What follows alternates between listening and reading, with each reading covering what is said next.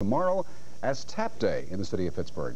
Kathy Milton went out today and found a class of tap dancers practicing the Bobby to Right. Dancing hopefuls, believe it or not, Ginger Rogers and Fred Astaire probably started out in dance classes like this, but these youngsters have probably never heard of either. Who are their dancing heroes today? I really don't have one.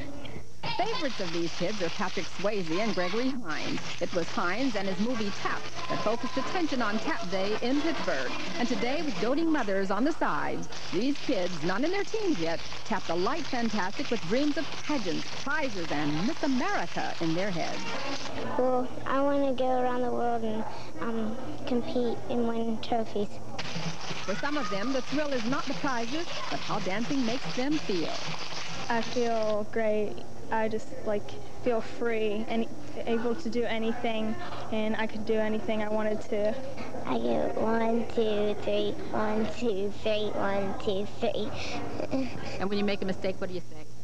Whoops. And at this studio in Penn Hills, this woman behind the dance school is really a frustrated hooper whose father wouldn't let her join a company. Revenge is sweet. She and her daughter produce dancers by the dozens. The love of tap has never left Maryen Lorrain. When I'm frustrated, I just come into dancing school and get my tap shoes on, and I bang my feet away, and I just get that out of me. And then I'm happy and nice, and the moms can all tell you. Kathy Milton, WTAE 4 News. You're pretty light in your feet. I don't tap dance. I hear you do, though. Wrong. That is WTAE 4 News at 6 o'clock. ABC's World News Tonight is next.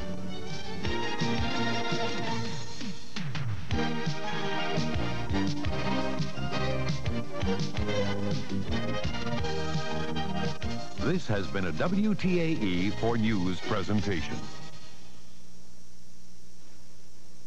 The following is an editorial message from WTAE TV.